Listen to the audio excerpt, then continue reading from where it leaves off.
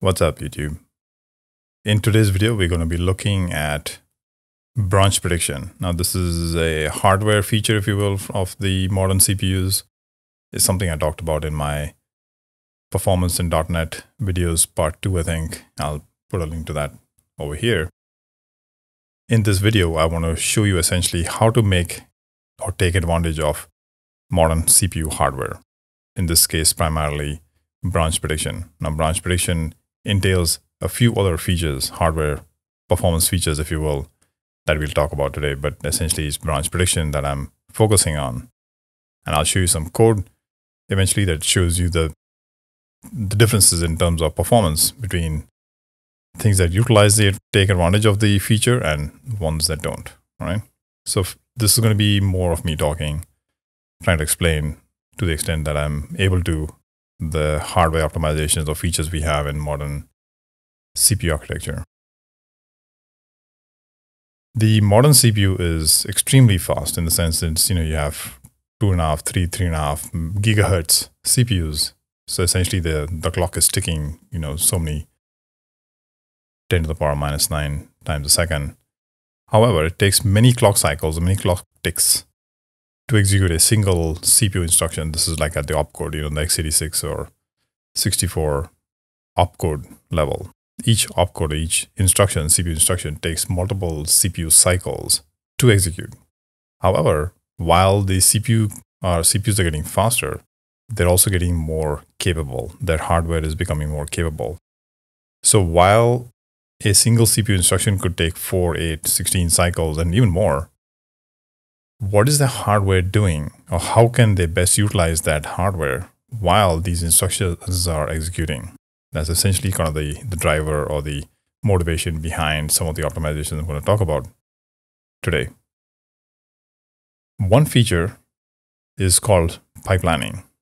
Pipelining is essentially the hardware having a pipeline of instructions. Kind of think of it like a conveyor belt of sorts, not exactly, but in that concept, where while the core, CPU core, is busy operating on this one instruction, maybe the hardware could multitask in parallel, simultaneously do other work using other parts of the hardware. What the pipelining feature is doing is it's looking ahead of the current instructions. So if the core is executing a certain instruction, let's say you got lines of code going down like this and it's come over here, a certain line, the hardware is looking at instructions ahead of time.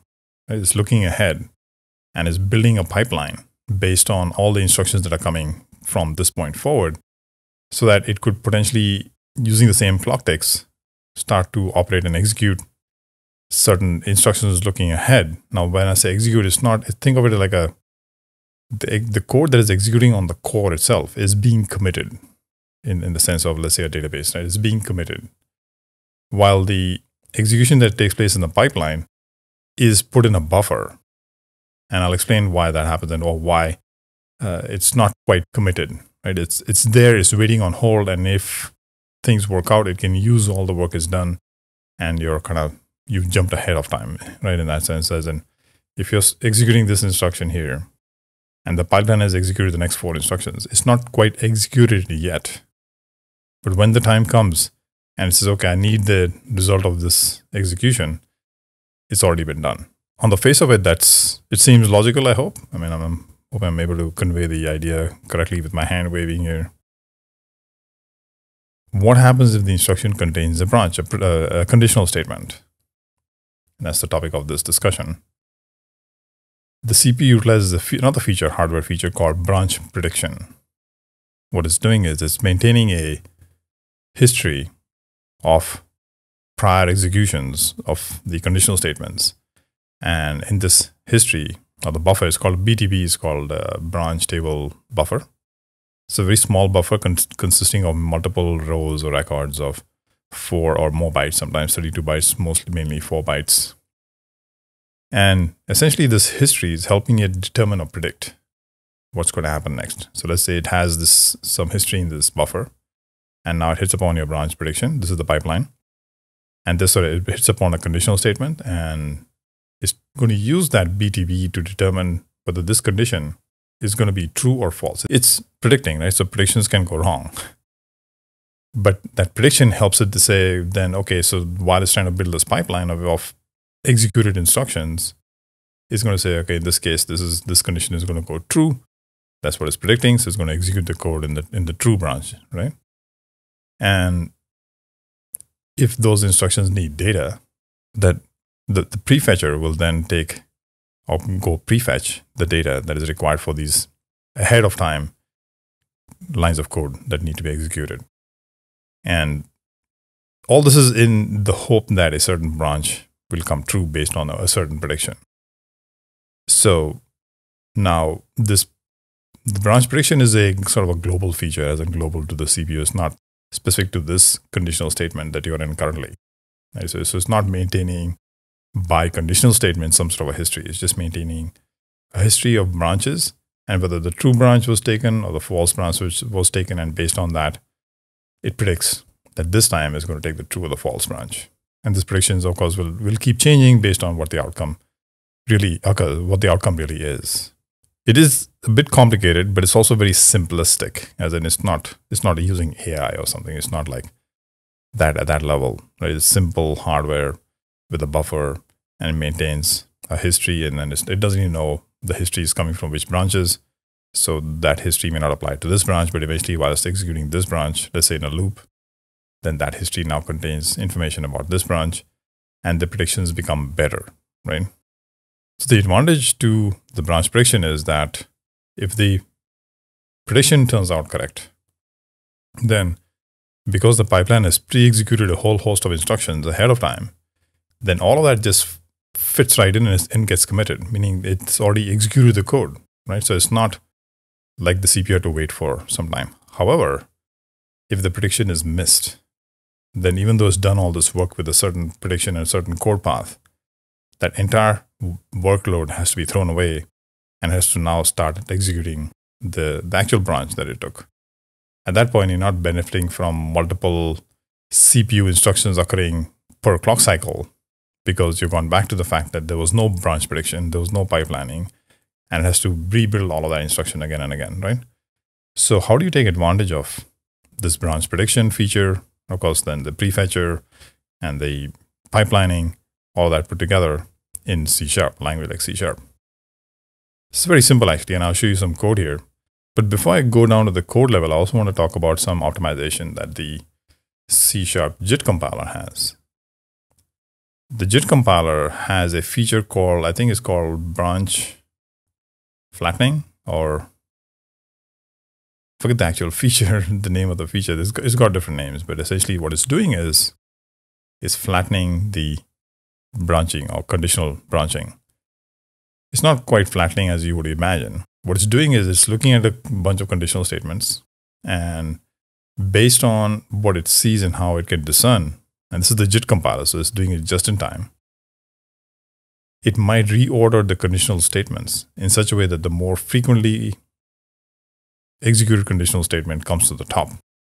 And it might even swap out the conditional within the conditional statement, such that, if let's say you have a true something, and it's trying to ensure that the true branch is executed the most often, it'll flip the conditions around and all the other code around to match. So it's fairly smart, but it may not be a hotspot optimizing compiler like, let's say, in Java. Right? So I don't think it's got to that level where it's looking at hotspots. It's just JIT compiling. In other words, just in time. Now in .NET Core, we have tiered compilation, which is a slightly different feature. And I'm not sure if the tiered compilation does some sort of a hotspot analysis and rewrites the code in a way that's removing the hotspots or not. I haven't read much into the depths of that. But keep in mind, the JIT compiler also has some optimizations for branching, right? But it's not what we're talking about here, even though that may be occurring. I want to just talk about the branch predictions. And once you understand how the hardware works, I'm hoping that you will then be able to take advantage of this. Now, these are minor or micro optimizations. They may not, depending on how much data you have and how much data you're operating on, it may not give you a huge amount of advantage. Okay, so let's look at the code now. What I have here is two arrays. that are pre-initialized in this global setup. So this is not part of the timing.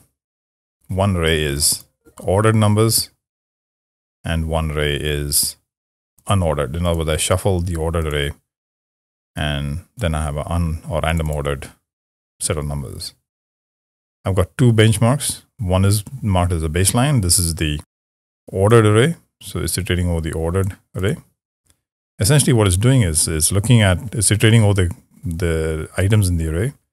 And if the item is greater than the midpoint is half of the numbers here, whatever the number is. If the number is greater than the midpoint, it will do it this way. If not, it will go the else part, right? So in this case, it's the ordered. So the baseline is the ordered. The unordered is doing the same thing. It's just using the random ordered array list. Now, if I were to run this benchmark, I will get an output like this.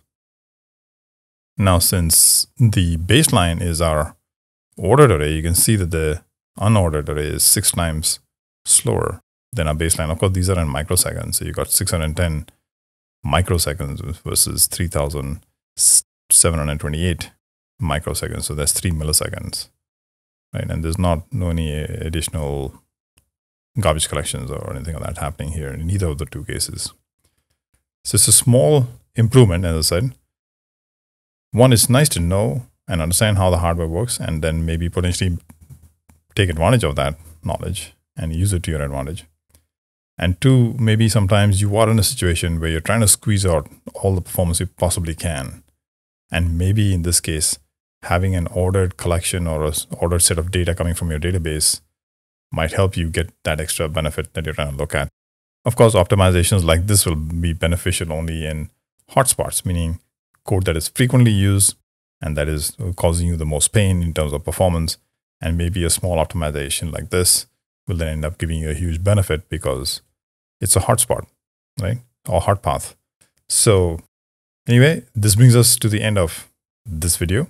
I hope you enjoyed what you learned here today. If you have, please give me a thumbs up. If you have comments, please put them in the comment section below. And I will see you next time.